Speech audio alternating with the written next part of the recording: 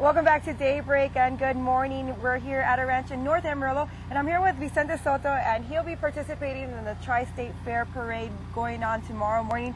And so can you tell us a little bit about the Hispanic traditions? Well, we're horse people, vaqueros, charros, and we like to participate in the parade.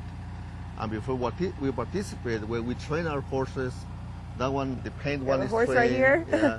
This one is trained. Her name is Dakota.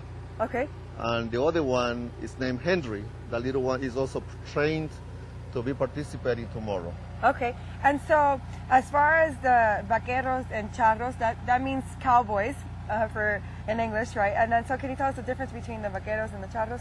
Well, the charros, the beginning, are from Mexico. Okay. You know, in the Jalisco, Michoacan, in the mid-Mexico, there were the charros. And Okay. still is a lot of charros Okay. over there. But that tradition, or that custom, or that culture came over here.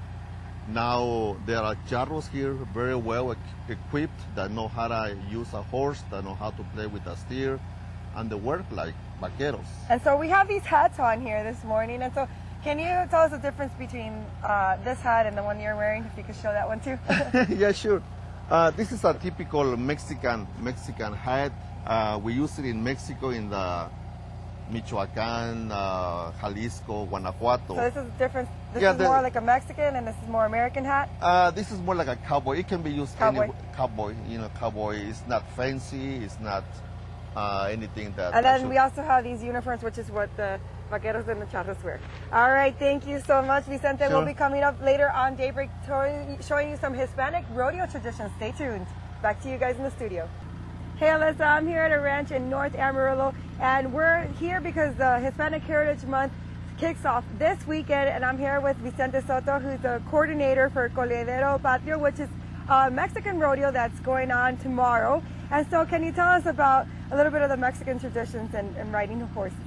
Yes, Coleadero is one of the things that charros do in Mexico, as well as here now. This kind of sport is growing very much.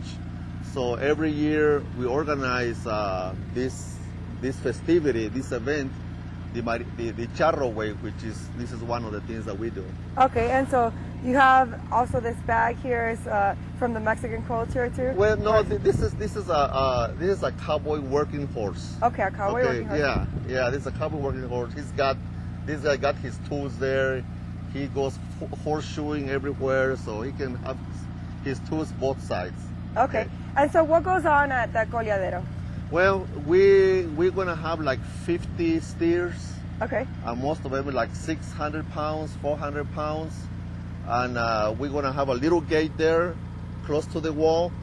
And then whenever the cowboy is ready or the charger is ready, they tell us open the gate. And then we open the gate, and then here comes the steer running. And the cowboy or the charro has to catch up that steer, grab him by the tail if he can.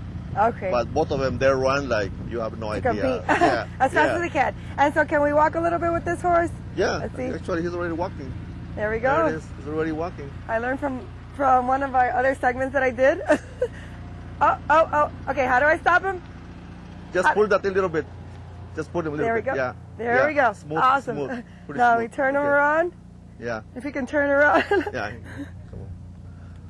As you can see, I'm not an expert, but I'm trying to learn here. Thank you, Vicente. There it is. Okay, so if you have any questions or if you want to come and participate at the event, you can come and you can contact Vicente actually at 444-5678. That's pretty easy, 444-5678. We'll be taking it to a break, but we'll be back with Pharmacy Doug for Fitness Friday.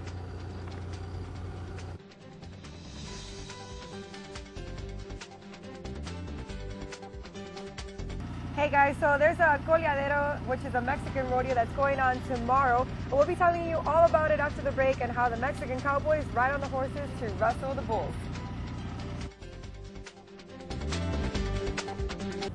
Welcome back to Daybreak. We're here at a ranch in North Amarillo.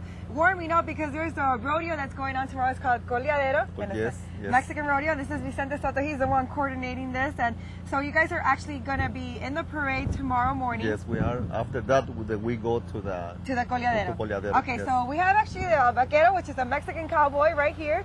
And he's actually going to be showing us right now how you actually get on the horse, ride it, and get this bull that you see here too, to wrestle with the bull.